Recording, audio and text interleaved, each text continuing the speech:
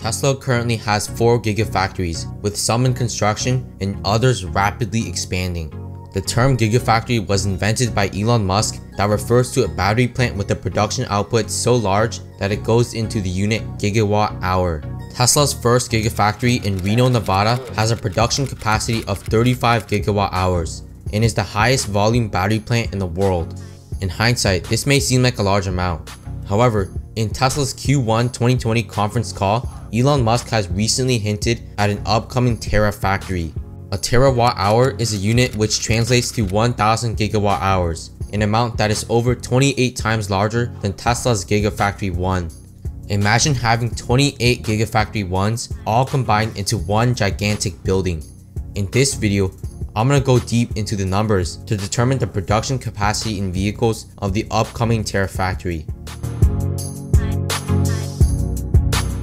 With Tesla's Battery Investor Day approaching, Elon Musk has been hyping up the event a lot.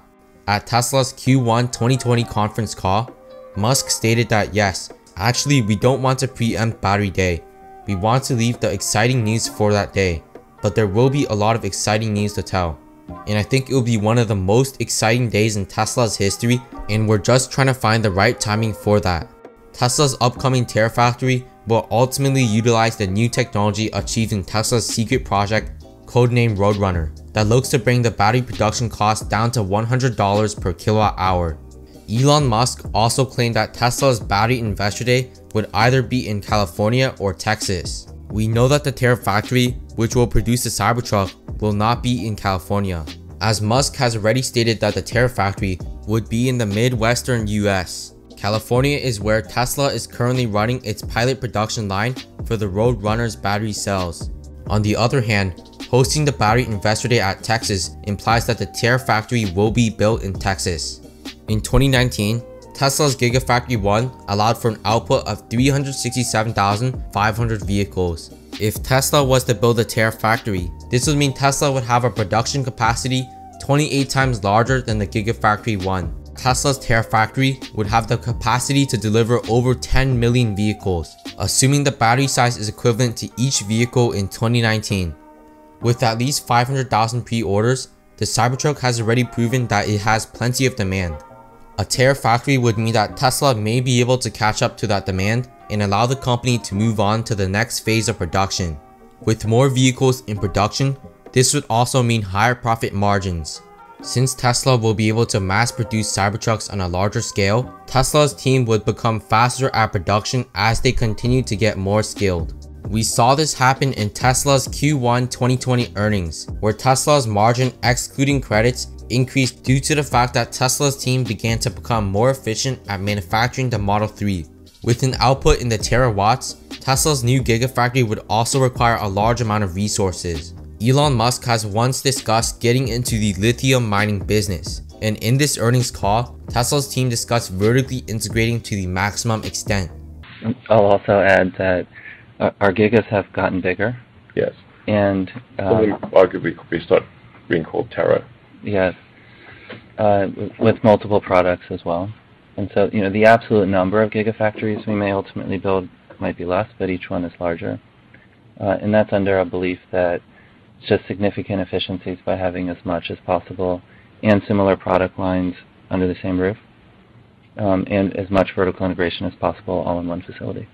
Just a couple hundred miles away from Tesla's Gigafactory 1, there is an area named Lithium Valley, with a huge amount of easily exploitable lithium. This area lies between Oregon and Nevada, and is named Oro Vada. While this remains as speculation, it could be possible that Tesla gets into the lithium mining business. Now my question is, is there enough lithium supply in the world to enable you to build everything that you ambitiously want to build in the next few years at an affordable price? I mean, the nice thing about lithium is it's extremely abundant on Earth. Lithium is the third most common element in the universe. The reason we don't have just free hydrogen available is because it's bound up in water. And then the reason we don't have a lot of helium is because it floats away. But lithium does not float away. And so there's lithium in salt form virtually everywhere. And so that definitely no supply issues with lithium. But to get to the nuances of the question, which you're probably aiming for, which is like in the time frame available, like in the next year or 2 years, will there be lithium in the form that that Tesla needs, which is lithium hydroxide, in sufficient quantities at a price that is reasonable and does not materially affect the cost of the Model 3? JV.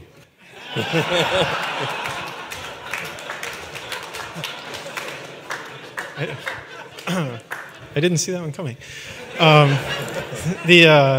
I mean, it's exactly right. I mean, we need to make sure that we have the extraction and processing capacity, but it's not that much different than lining up other supply chain elements or components even for the car. It just has a little bit longer lead time. And Tesla spent a lot of time working with all the different lithium companies, all the way from tiny startups up to the sort of large name lithium companies all around the world. And we're working with them to figure out what are the most economical and efficient ways to either have them invest or perhaps even have us be involved to make sure that they're investing on the right timeline to have the capacity ready when we need it. And we're also finding ways to potentially even reduce the cost here below what people had done in the past. Because a little bit like with batteries and the Gigafactory, lithium is not a mature market. It's not traded on the London Metal Exchange. It's subject to a lot of speculation right now, and there's kind of lithium booms that happen in different parts of the world. This does not relate to the actual cost of production of lithium. That is relatively stable, and as Elon said, there's a lot of it. So once we can appropriately invest in the extraction, refining, processing, the price of lithium is quite low and quite stable. Overall, Tesla's goal is to accelerate the transition to sustainable energies, and with the legacy automakers struggling to create gigafactories, it's becoming clear that the gap between Tesla and legacy automakers is still continuing to widen. If you enjoyed this video, please hit the like button and subscribe. Also, please consider supporting me on Patreon in the description below. I appreciate your support.